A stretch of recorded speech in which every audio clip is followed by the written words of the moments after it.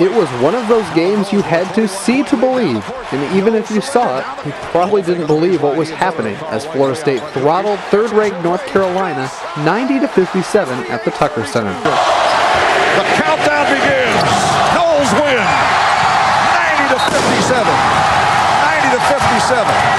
They storm the court of the Tucker Center. It was just a great thing to be a part of, and the energy in the building and them rushing the court and doing those things it's something that you want to. It's a memory that I'll never forget. I remember just a lot of intensity, a lot of focus, and just a great memory to write down in my memory book. The game was a perfect storm for the Seminoles, led by a transcendent performance from David Asdolkis, who scored a career-high 32 points on 12 of 14 shooting.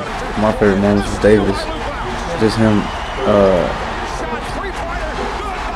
He was just in the zone that I've never seen nobody in before. I've never been a part of nothing like that.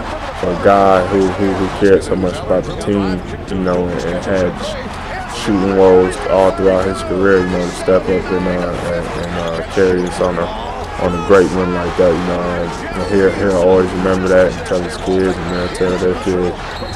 Even future Noles took notice that day.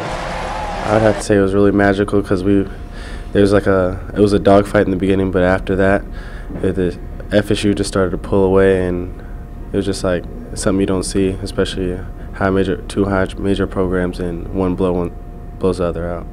Of course, 2013 is a new year, so while the memory is nice, it does nothing for this year's team. Well, when I look back at last year, it's a great memory, but unfortunately, we won't be able to use any of those players or any of those points in those games. So we got to put that behind us and understand this is a new day, new team, and we are too. With the Tar Heels on deck for Saturday afternoon, the buzz is still around. And once again, the Tucker Center will be packed.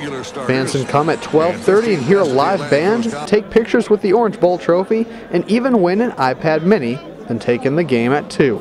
Seminole players are excited to have a full house for the game. It's nothing like it. I think it's one of the toughest places to play in the ACC once we really packed the Tuck. I want everybody to come there tomorrow, and I want them to be on their feet the whole time. Yeah, I've been excited because I've seen most of the other schools that we've been to have great attendance and stuff like that, had a set-out crowd, and I just wanted to experience what's that like. A victory this year doesn't signal a gigantic upset.